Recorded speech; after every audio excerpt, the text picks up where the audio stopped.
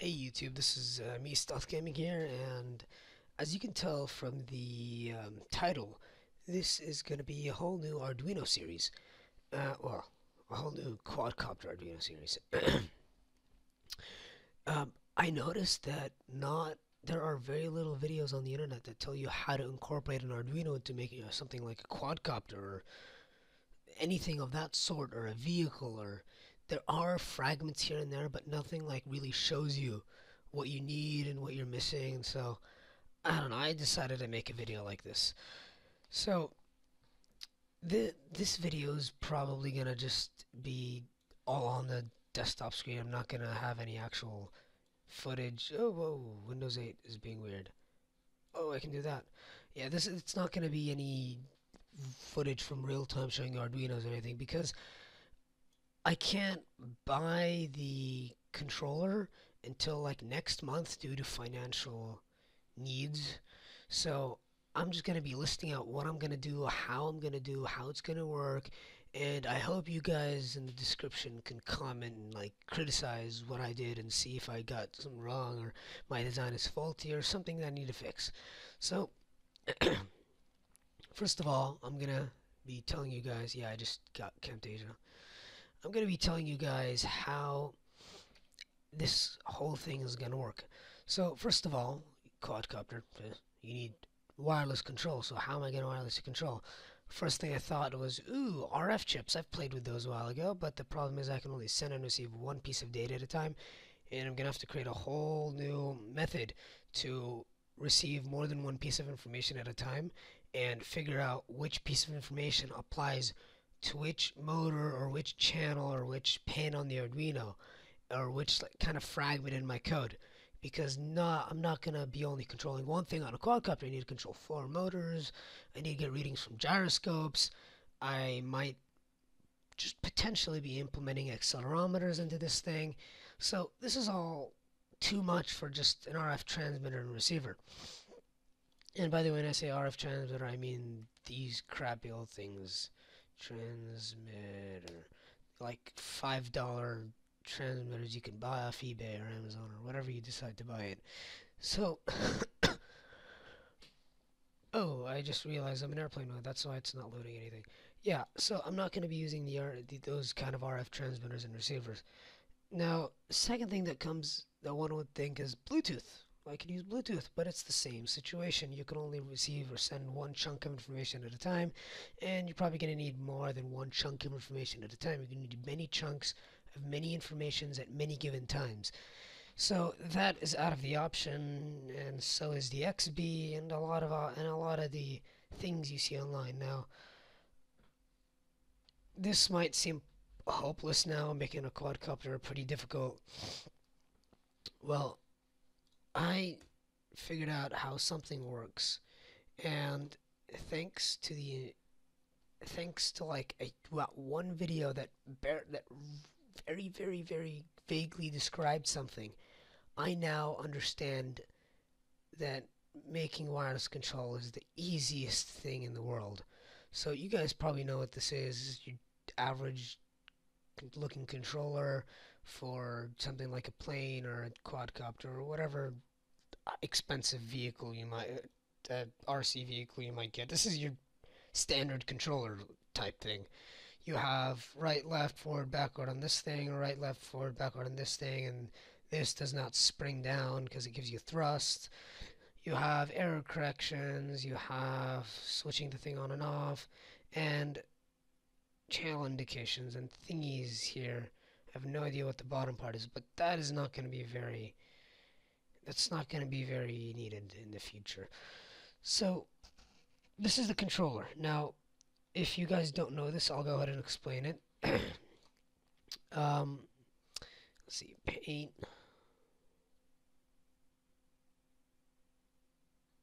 on it. Some of you might know how a joystick works or how this type of joystick works, but a lot of you might not. And so I'll go ahead and explain it. So this joystick is let's imagine a PS3 joystick. That's bad. Let's imagine a PS3 joystick. That's as good as I'm gonna get. You have right, left, and then I can use this thing. You have right, left, and then you have up. No, crap. Okay, let's be fancy and schmancy. No, that's I want circles. You know, screw this. Pencil. You have a circle, that's your controller, and then you have x-axis and y-axis, right? If I go up, then it's going to be max. Now it's an A, and this is an X. And if I go all the way to the right, I want this to also be max. So the way this works is, I'm just going to go on a guess that you know what a potentiometer is, and if you don't, then you might want to go look on other videos.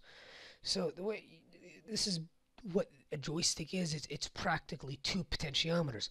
One that tells you how far you turn this way, and one that tells you how far you went that way. And what you do is you literally have a potentiometer, and you go from here all the way to there. So you go all the way there. And so this is basically your right and left movement. And the same thing goes forward and backward. So all you have to do is, this is going to be like in the Arduino, I believe 511, and this is going to be, if you're going to do analog reading this and you're giving 5 volts to the potentiometer, this is going to be half of the current, which is 511, and this is going to be 1023, I believe. And so this is going to be 0. Now, if you're going to control a quadcopter, you don't want that. You want this to be 0, to be telling you that you're not moving. And going all the way that way is going to be negative something, and going all the way this way is going to be positive something. Same goes for up and down. Now, that's how a joystick works. Now, it's the same exact thing here. Now, let me zoom into that place right there. So, this is not going to help. Let me go here. So, you have your right and left movement here, as you can see, and then you have your up and down movement. And so with this joystick, it's a spring back joystick, so it'll always spring down to the center. Now, this is really easy, because the way this joystick works, or the way those controllers work, is you have a receiver, you have a transmitter. Your controller is the transmitter. Now, let's say I move this right and left, just right and left, no up and down. We're ignoring vertical, just considering horizontal. Use that. That will communicate to channel 1 right here. And as you can see, channel 1 has 3 pins. Now, those 3 pins are identical to the inputs you're getting from this thing. So if you're receiving input from this into analog, if the thing's throttled up all the way or turned right all the way, you'll get 1023. If it's turned down all the way to the left, you'll get 0. So it's almost like you're actually hooked onto the controller itself, except it's wireless. So that's why I'm actually going with this type of controller instead of using the other schmancy ways to do it, because it is the most logical and effective way to control the Arduino wirelessly for airborne vehicles, at least. Now, that is how I'm gonna control the copter itself. Each channel is in each different type of movement: right, left, forward, backward here, right, left here. And I'm sure these things also have input values. So goes with those things. Servo, it says servo something. There's reverse and there's normal. And all these, yeah, servo reverser. Oh, servo reverser, that's kind of interesting. So you got all these things. Now, if that's going to be our communication, so now I can tell it how to turn. And I'm assuming you all know how. No, that's not what you guys want to see. I'm assuming you guys all know how we're gonna move the quadcopter, right? I'm assuming. I hope so. You're gonna have this, this, this, and this, the 4 motors. And so to go that way, I need those 2 to be at 100%. And excuse my terrible writing, and this to be at 50. Let's make the 5 better. 50, no, yeah, 50%. What that'll do is that'll lift this side up and make this side less lifted up and have the thing go rightwards. So that's essentially how you move right. And then you have, if I want to go forward, I make this 100, this 100, and then this, no, 50, and this 50. So if I want to go that way, since I'm getting two different axes of movement separately, how do I account for that? Well, all you literally do is you average your motor speeds. So 50 plus 100 is 150. Divide that by 2, you get 75, I think. 75. And this you get 50, 75, and 100. Now this third type of, this will have you go that way. And so all you do is you create a ratio for two different axes, and then you end up for like you basically tell how it moves in the y-axis, and then you tell how it moves in the x-axis, and you take those two movements and average them out, and that gives you exactly where you need to go, 360 degrees around. So since, let's see, how much time have we gone through? 11 minutes. Yeah, I have more time. Give me a second. Let me close the door so I don't annoy my host people.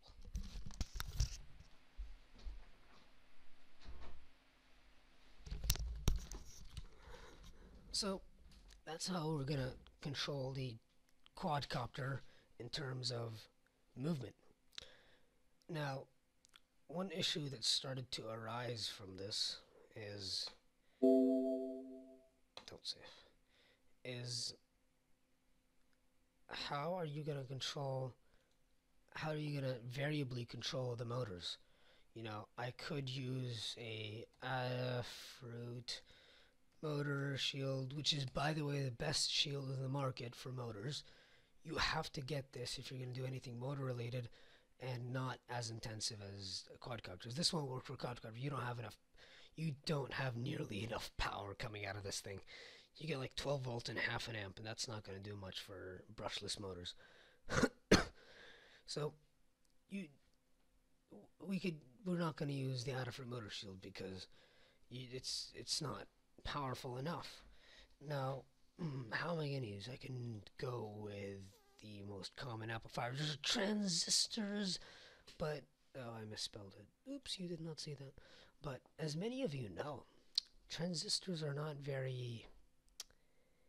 they're very unpredictable, I should say. It doesn't do it properly. You're going to have left a lot of error corrections in your code and making things so weird. Plus, you actually, the power you input through the middle affects the power you get from the output, the power you get in the output, and it doesn't just amplify the input. And so that's why they're very weird. So I completely ignore this because I'm getting so many weird things from my transistors. I tried PNP and NPN transistors. They're both weird. So I'm just going to ignore those. A couple of weeks ago, I figured out what ESCs are. And I think it stands for electrical synchronous circuit something to that thing. No, that's not the ERP. So let's go. This probably has a better explanation. Let's see. What is it? No, it's ESC. Let's go ESC motor. Let's see. Electrical speed control. There we go. Electrical speed control. Now, generally ESC is only applied to brushless motors. And let's give it an image.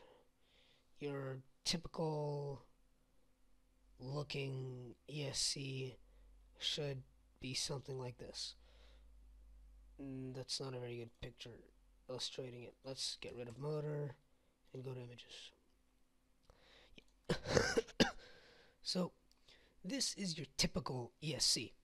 Now you get those two, positive and negative, from your very, very powerful battery, which would be like 12 volts and 30 amps or 12 volts and 10 amps or whatever type of motor you decide to put on there. 300 volts. Anyways, so you get your input for your motor, the voltage, and then you get this, and this is actually 3 pins. You probably can't see it very well. None of these image illustrated very good, but these are actually 3 pins, kind of like how a servo works. You have 3 pins in the servo, and then you get the 3 outputs for your brushless motor. The the ground, polarity, and positive, I believe, or something like that. You get your three.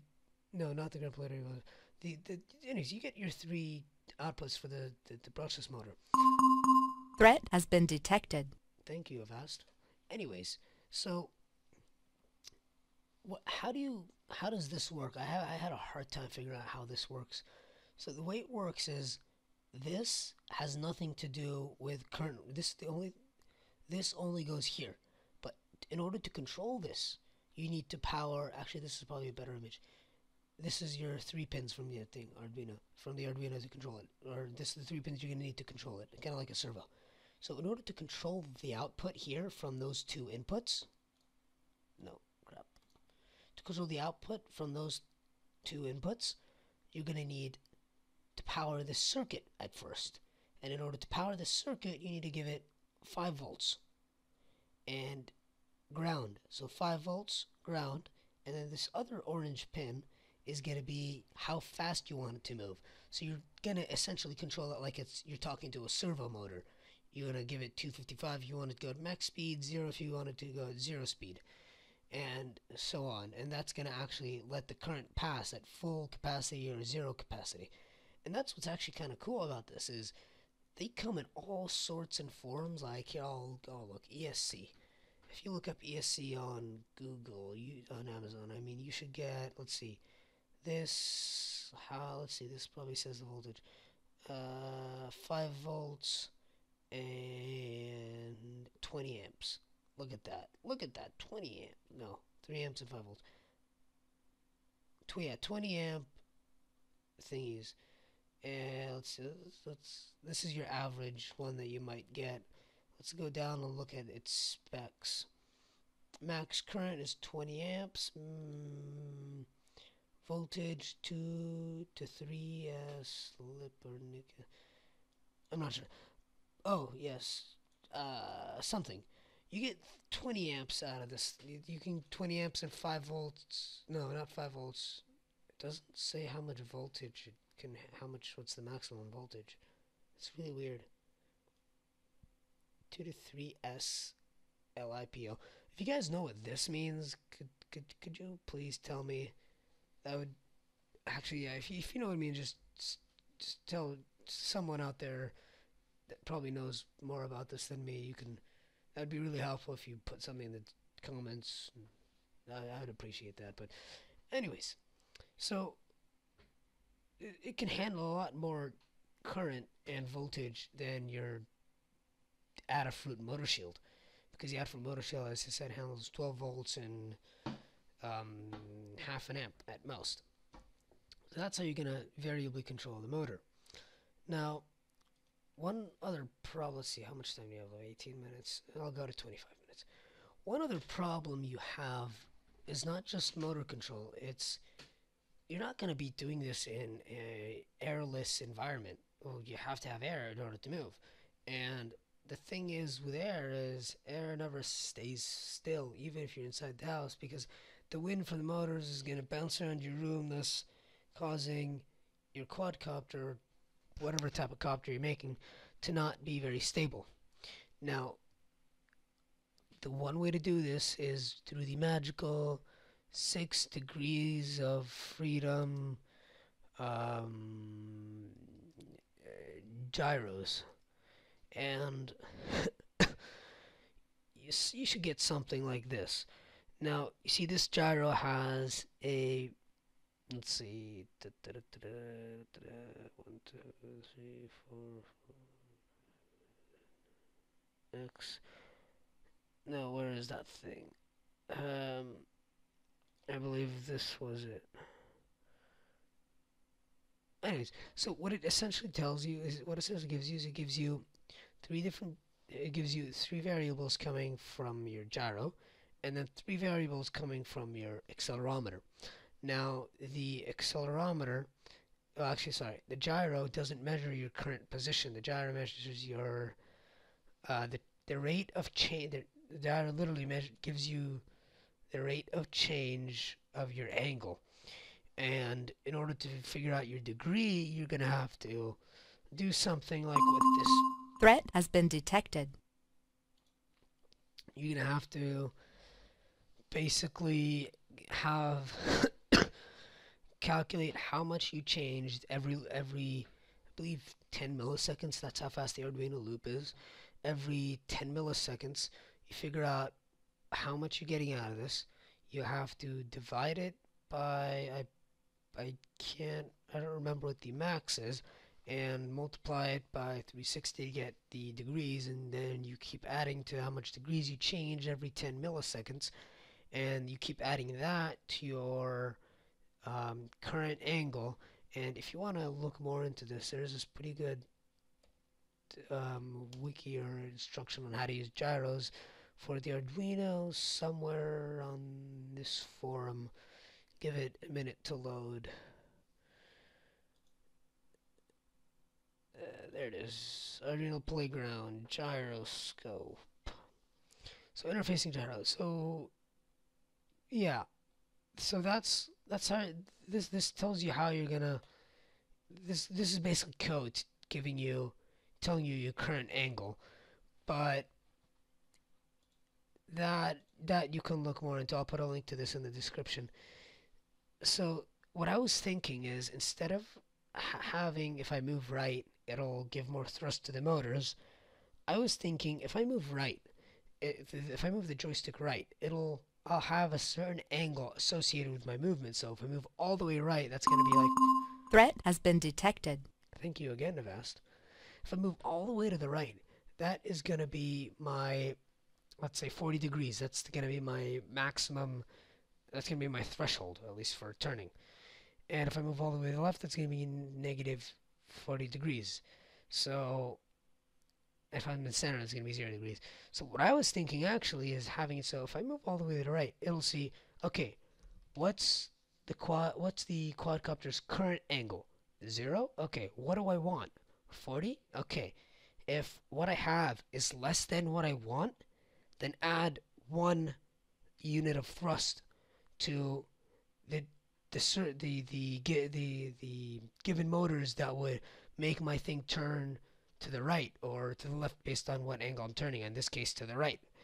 And it'll keep looping, and it'll keep adding 1 unit of thrust, and it'll keep making me turn right, right, right, right, right. Keep increasing my turning of right until I get the angle that I want.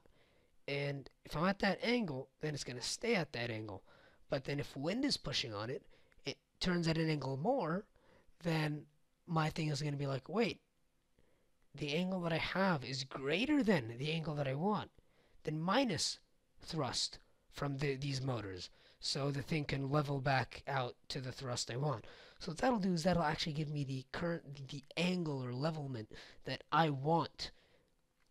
And so that was kind of what I'm going for.